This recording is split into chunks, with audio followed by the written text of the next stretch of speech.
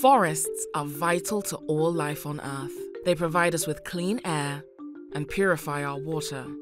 They prevent natural disasters and allow biodiversity to flourish.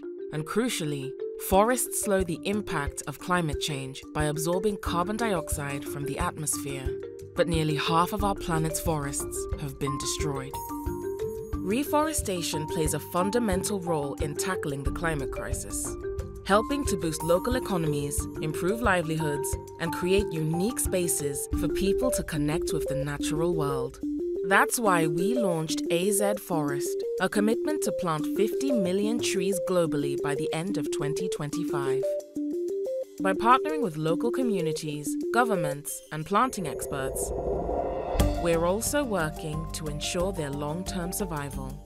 We're proud to be supporting a greener future.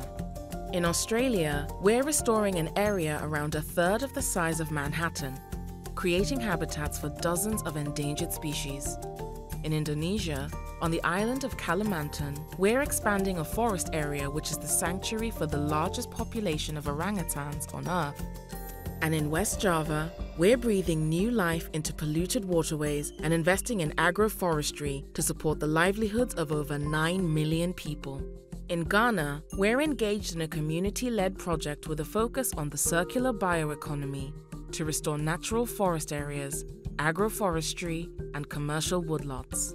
This is part of a global network supported by His Royal Highness the Prince of Wales. In the US, we're partnering to improve water stewardship and wildlife habitats, largely around the Delaware River Basin. And in the UK, we're supporting an ambitious woodland creation program to create over 2,000 hectares of high-quality forest. In France, we have planted rare oak trees lost in a devastating natural disaster. And it doesn't end here. Wherever we are investing in biodiversity, we're listening to and learning alongside our local partners to support their needs.